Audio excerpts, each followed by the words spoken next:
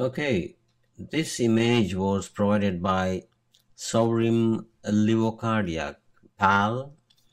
I hope I am pronouncing it right. If not, please forgive me. All image rights reserved by Saurim. Right, I was requested by Saurim that if I can make a walkthrough video of this process I have done. So let's see. I will go through and I will explain what I did. To start with, this is the original image. When I saw this image, I really liked it, except one or two things, which was naturally the color wasn't right for me. It was a bit too saturated, as well as I think it wasn't the right color for the skin. So I carried on actually and did some adjustments. Anyway, I always leave one layer which is original untouched just in case if I need it. So that is this one, the first one. So we will disregard that for now and we will carry on with the rest. Oops, sorry. Right. What I did to start with was I did some adjustment in this layer. I opened this image into Camera Raw, ACR, Adobe Camera Raw, and then I opened it without doing anything as a smart object. To open image as a smart object, what you do is you hold Shift and open it so that it opens as a smart object. And then I right click on it and I made another copy, which is new smart object via copy. The reason I do that way is because by doing that, you can work on both layers individually. Whatever you do on top layer will not affect the bottom one, and whatever you do on bottom layer will not affect the top layer. But if it is not a smart object, then whatever you do on top layer will affect the bottom one, and whatever you do on bottom layer will affect the top layer, meaning you will not be able to work in separately.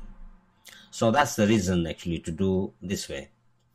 Anyway, let me double click this layer to show you what I did in Camera Raw. So here we are. What I did was I reduced the clarity to -48 and vibrance to -35 because I wanted the skin tone more towards reality rather than looking too saturated or wrong color. So that's what I did. And then I clicked OK. Of course, I did that on bottom layer only, meaning the top layer was like an original layer. No adjustment were done on this particular layer. Okay, which is this. We will open that one.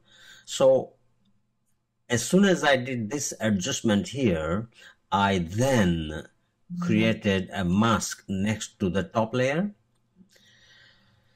The reason I created mask is because the adjustment I did on the bottom layer I wanted on her only, meaning I wanted on main subject of this image only, not on the background. So that's the reason I did that. And then if I click the mask, you will see the difference. I will hold Shift and I will click the mask to switch it on and off. As you can see, the adjustments has applied on her only, on the main subject only. It is not affected on background at all. You see? So that's the reason I did this. And then I went further on, which is cloning and spot removal. Now you can see as soon as I switch this on, you can see the differences in eyes. Let me enlarge this image so that you will know exactly what I'm talking about. Okay, now if I switch on and off, just look at the eyes, all the veins. I have dimmed it out. I haven't cleared them 100% because I wanted some natural look as well. So I left, I would say about 10%, 10 to 15%, and I removed the rest of the 80%. Then what I did was I created another layer on top, and that to give, if you look carefully, the pupil of the eye, the dark area of the eye is brightened a bit, and you can see the original color of the eye, and that is the reason I did this layer. There we are. And then of course I changed the blending mode to lighten, as we can see here at the top. And then I applied hue saturation to make it a little more saturated, so that the eyes pops out. And then I applied the second layer because I wanted to reduce the adjustment I did.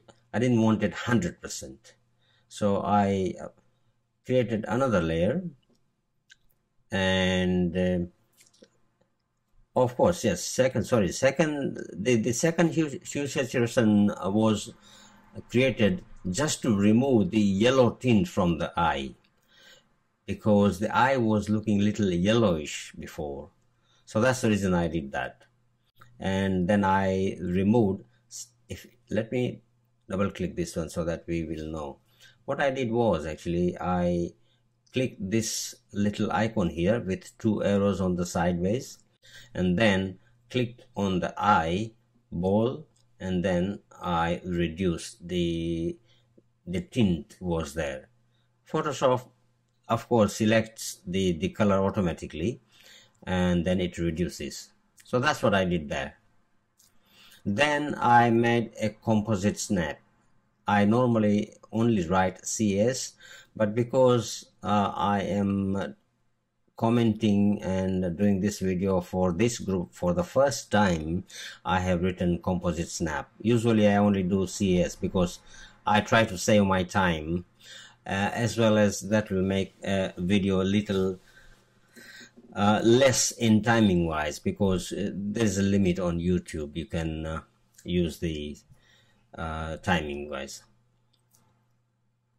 Anyway, after that I duplicated the layer because I wanted to work on the skin, and I have used a portraiture plugin for that.